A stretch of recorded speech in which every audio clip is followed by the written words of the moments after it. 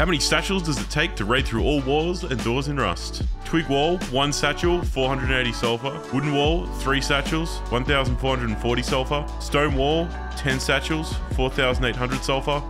Metal wall takes 23 satchels, 11,040 sulfur. Armored wall takes 46 satchels, 22,080 sulfur. Big.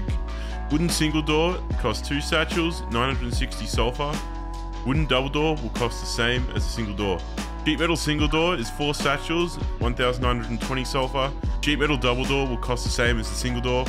Garage door takes 9 satchels, 4,320 sulfur. Armored door takes 12 satchels, 5,760 sulfur. And the armored double door will cost the same as a single door.